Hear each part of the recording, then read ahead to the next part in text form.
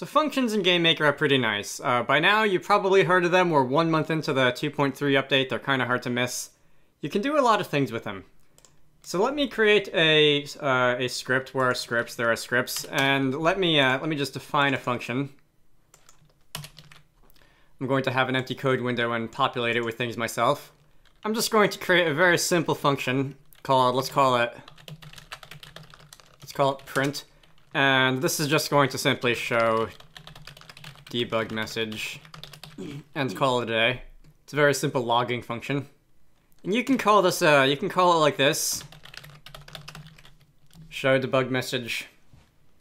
You can say print 10, and that will cause 10 to appear in the console output down here at the bottom. There are other ways you can use these functions. You can say, instead of saying function print, you can say print equals function. And you can do the same thing. Normally that would, yeah, let's stop running the game. There we go. Syntax highlighting took a minute to catch up. If you do it this way, the function will not be highlighted in whatever the color your functions are. And you can see it does the same thing, printing out the value 10 in the bottom down here. The difference between the two is that the first thing I did, function print, this creates a function with a name, which you can access anywhere in the code. And to do it the other way, to say print equals function, is taking a function and storing it in a variable.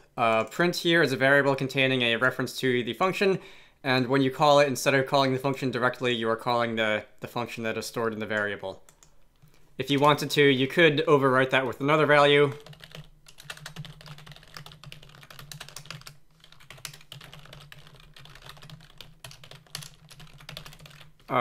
For this example, we'll use the other message function, and it will, instead of sticking it down here in the console output, it'll create a pop-up window with the information in it instead.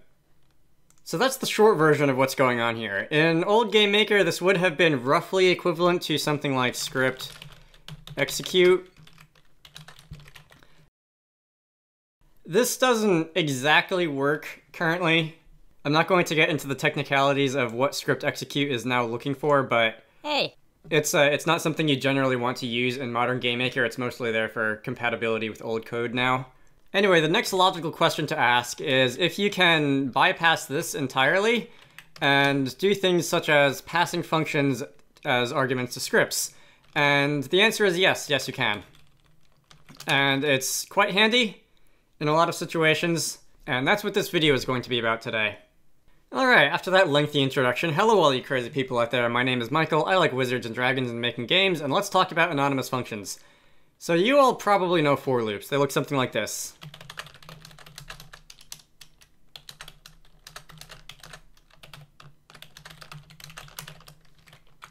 And then inside this for loop, you can do something on each iteration of the loop. In this case, you have a loop counter, it goes from 1 to 9, and you would be allowed to do a certain thing 9 times, or 10 times really, because 0 inclusive. You all know about that. And of course, this doesn't necessarily have to be an exact value. It can be based on something, for example, the length of an array.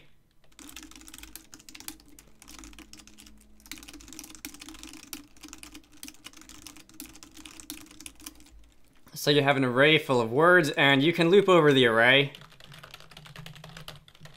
with the handy array length function. And you could do something such as, let's show debug message instead.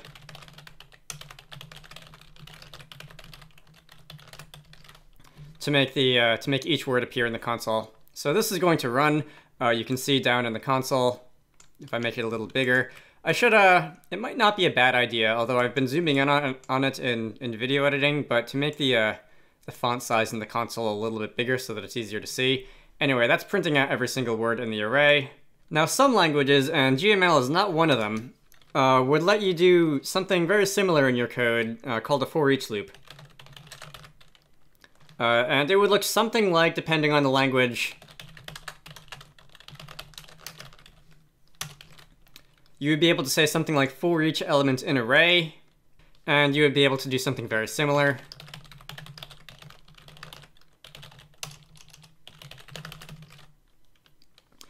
This will not work in GML. This will cause an error. This will not even compile. There is a compile error because this is not valid code. And that's kind of a shame. Forage loops are kind of nice. They're a slightly more concise way of doing a for loop. If you're trying to do something as specific as iterating over an array or a list or some other iterable data structure. I thought I was going to be able to say that word properly. Anyway, the point of this video, as some of you may have guessed, is that you can use functions to do something very similar to this. So I'm going to write a function called Foreach, and it's going to take 2 arguments. Actually, because these are technically not the same variable, but because I have a variable already called array. All right, you know what? When I'm writing code on my own, I'm allowed to be as ambiguous with my variable names as I want. When I'm writing code for tutorials, I really should not be. This function is going to take an array, and it's also going to take another function. I'll get back to that in a minute. You don't need a semicolon after the end of the curly braces, although I'm kind of getting in the habit of doing that for no particular reason other than that my finger kind of automatically goes to the semicolon button on the keyboard. Anyway, inside this Foreach function, we are going to create a for loop.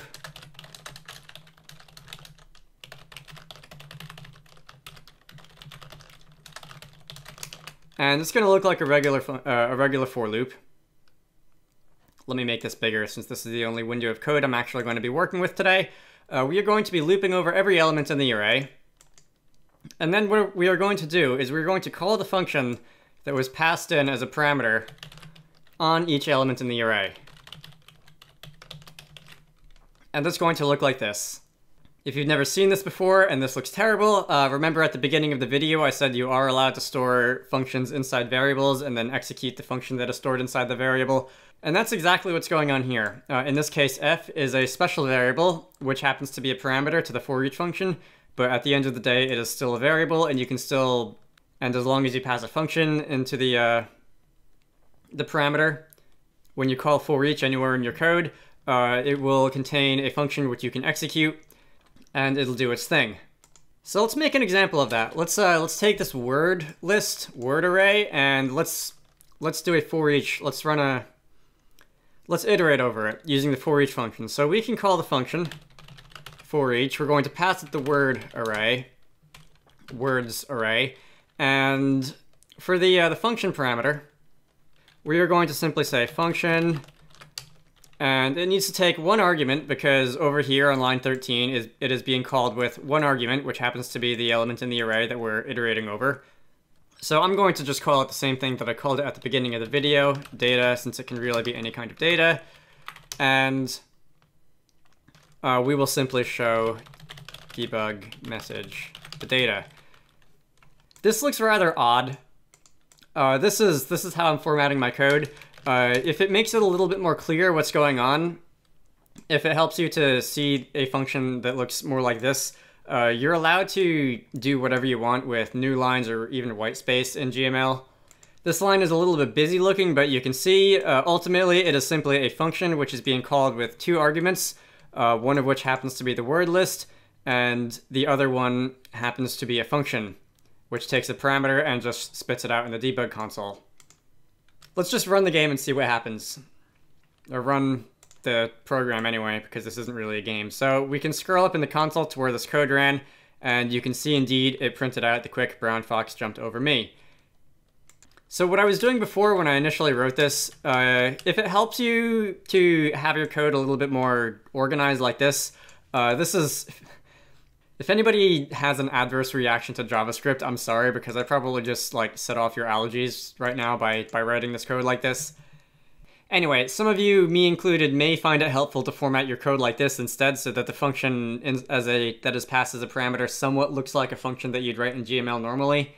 Like I said, white space and new lines don't really matter in GML. I'm not here to argue with you about code style, that's what the technical channel in the GameMaker Discord is for.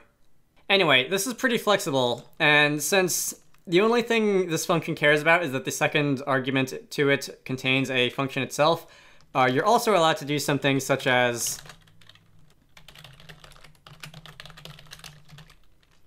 you can assign the function to a separate variable somewhere else. And instead of passing the function directly into the Foreach, you can pass the variable that contains the function into the Foreach. And it will work just as well as before. You can see down in the console, the quick brown fox jumped over me. If you want, you can take it a step further. Instead of making element function a function which is stored in a variable, you can do it the other way. You can define it globally like this, and you can pass the function name into the Foreach as before. And this will do the same thing as it did the first two times really. You can see once again. And that's about all there is to it. So this is called an anonymous function when you, if I were to control Z a bunch of times, if you were to take a function and just sort of throw it around in the form of a parameter without assigning it a name or anything like that, that is generally referred to as an anonymous function in programming. You do see them often in JavaScript. They do exist in other languages, and if you ever happen to be in need of something specific like a for each loop in GML, this is probably how you would do it. A small word of warning though, this is a slightly less efficient way of just iterating over an array or a DS list or something using a regular for loop. There is a small amount of processing overhead which is incurred every time you call a GML function, and it's to be clear, it's very small. It's probably less than a microsecond each time you call a GML function, but if you do it too often, it will add up. For example, if you have a list of 500 items and you for each over them, that's an entire half of a millisecond out of the 16 that you're allowed if you want to keep your game at 60 frames per second, which is doing nothing but entering another function, which is perhaps not something you want to do when you could also just write a slightly longer and less concise for loop, which will not have that overhead involved. I can teach you, but I... Anyway, that's it. It's quite simple. This is anonymous functions and for each loops in GML. You can use them, you can not use them, you can use anonymous functions for other things. Anytime you want to have a generic function which can call different kinds of behavior from different points in the code, they're pretty good to have. For anyone who's looked through the code of my Emu UI library that I posted over the summer, it uses them quite a lot for things like creating buttons, and you can pass them anonymous functions to determine their behavior, what happens when you click on them and that sort of thing. I think that's it though. So the code for this is going to be in the video description as usual.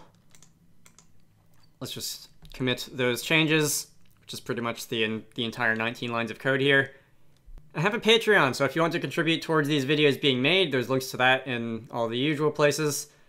Otherwise, I hope you found that useful. My name is Michael. I like wizards and dragons and making games. I try to post a couple videos of this nature a week. Some long, some short, some 3D, some let's make a tower defense game from start to finish on video, because that sounds like a fun way to spend my time.